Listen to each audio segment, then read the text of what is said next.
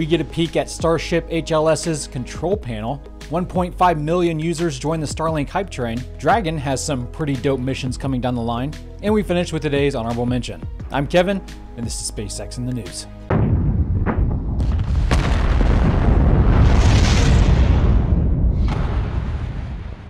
SpaceX continues in their quest to reboot Starbase after the recent Starship test flight, focusing on things like installing pretty much a new foundation and other stuff that Elon spoke about that we covered last week, so I'm not going to go any further into details. Just know progress is being made as they push forward to attempt number 2. Oh, and that Starship heat shield seashells have been washing ashore on South Padre. But what I want to bring your attention to today is a Twitter post made by NASA's Deputy Associate Administrator for Exploration Systems Development Mission Directorate. Silly bureaucracies and their lengthy titles.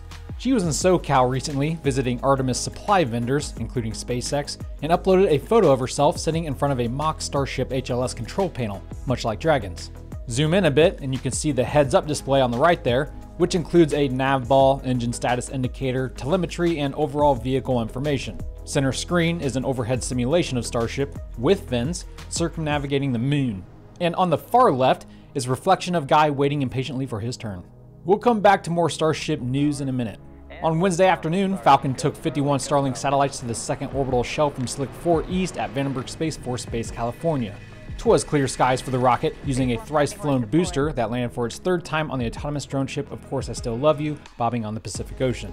In other Starlink news, priority plans are now available for business and high-demand users at 250 Musk bucks per month for 1 terabyte, doubling the cost for those who want to double their allotted amount. SpaceX celebrated reaching 1.5 million customers over the weekend. Brightline has become the first passenger train in the world to bring Starlink service to its customers.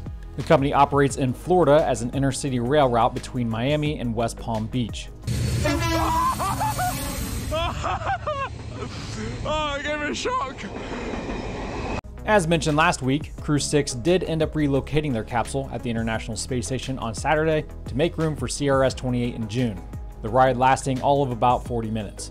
SpaceX and VAST have announced this week that Falcon will lift the world's first commercial space station to Earth orbit no earlier than August of 2025. According to SpaceX, quote, Haven 1 will be a fully functional, independent space station and eventually be connected as a module to a larger VAST space station currently in development, unquote. The company's long-term goal is to build a 100-meter-long multi-module spinning artificial gravity space station to be launched aboard Starship. But now it's time for today's honorable mention.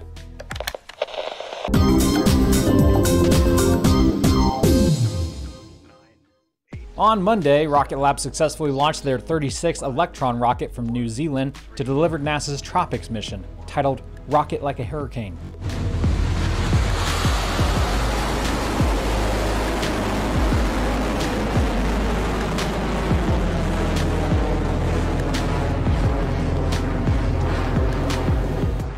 The Tropics constellation will monitor the formation of cyclones and provide updating observations of storm intensity.